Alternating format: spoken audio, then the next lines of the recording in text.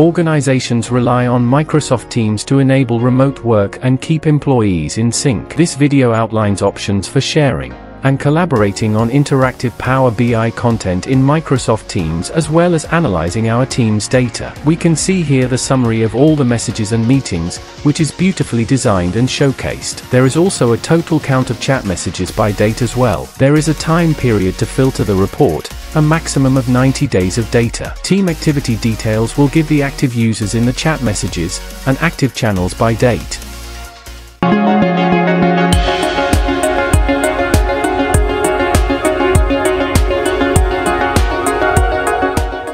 Welcome to Data Muallem.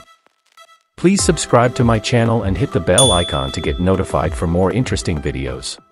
Let us first add the Power BI plugin to the Teams desktop.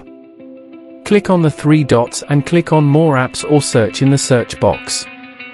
Click on the Power BI icon and select Add to add the plugin. Once added, we can see the complete Power BI service in Teams. Now let us pin this plugin so that it's always visible to access. We can see all the workspaces, apps, datasets, and contents.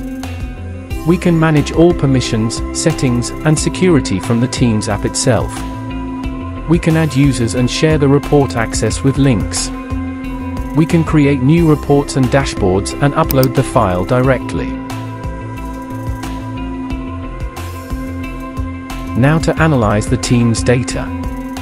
Either we can click on Create Tab button or we can click on the Recommendations tab. Once selected, we can see all the data will be analyzed and a report will be generated.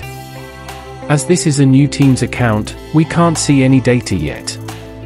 So, there we go, the report has been generated with 3 different sheets. Do you all know we can save this in the workspace and download the PBIX file? Amazing, right?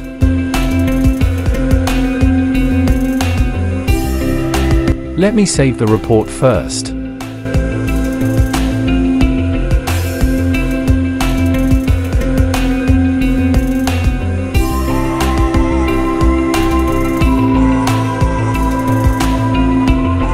And now we can download it as well.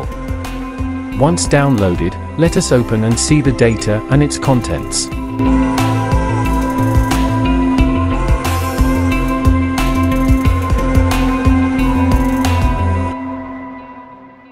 The file is opened, and we can see all the sheets and the dataset available.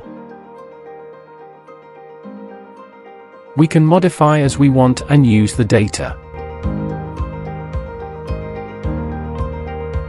On the Team Activity Details page, we can choose one of the teams we're a member of, and drill in to view its activities in the past 90 days. The page features a smart narrative visually. It automatically generates the activity summary, a text description that calls attention to the notable activity. The dataset has different tables like active teams, teams usage, and teams usage activity. We can see all the data available if we click on Advanced Editor. The data source is from a package of team content. We can see the data model where the required table relationship is created. We can enhance it as required and use it. We can refresh this report as well, it's not a real-time feed. We can see a snapshot of the data, which is typically 1 to 2 days old. In this way, we can use Power BI in Teams and automatically generate a Power BI report to analyze our Microsoft Teams activity in Teams. Stay tuned and subscribe for more exciting videos. Also, comment below on which topic you would like to see my next video. Hope you liked this video. If you have, please click on the like button. Thanks for watching.